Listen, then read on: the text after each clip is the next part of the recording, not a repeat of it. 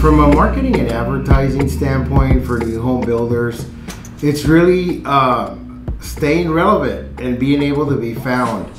Over the last 24 months, we saw just the influx of putting marketing dollars in and out of the market, and many builders were able to survive with a complete reduction of their advertising, and kind of got used to that and really doing the blocking and tackling, as well as like really aligning themselves with the discipline of working their CRMs and their backlog of leads.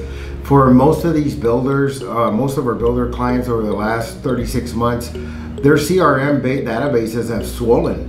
And so chances are that there's a lot of buyers right now that decided to stay on the sidelines in 2022, but currently have had some type of life-changing event where interest rates that are 6, 7, 8% today may not scare them because they must get a new home.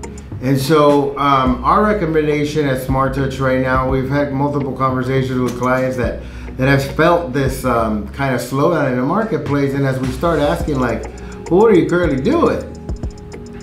I'm advertising on my social media. Like, you are advertising on your social media. Well, how many people actually go to your social media page to find a new house? Okay, only the ones that have a relationship with you. And so, again, I kind of summarize our recommendation and guidance for builders is stay relevant. You must be found. Everything starts with a search, and be relevant on the channels where buyers are that are actually ready to transact today, because you'll hear that from everybody. The people that are showing up are ready to buy. And so staying on the social channels, staying on the home listing sites, and most importantly, re-engaging, because chances are if you did have a CRM and you were managing your contacts, those buyers are already in a database, and implementing a good re-engagement program is probably the best solution that you can utilize to move the needle in this slowing market.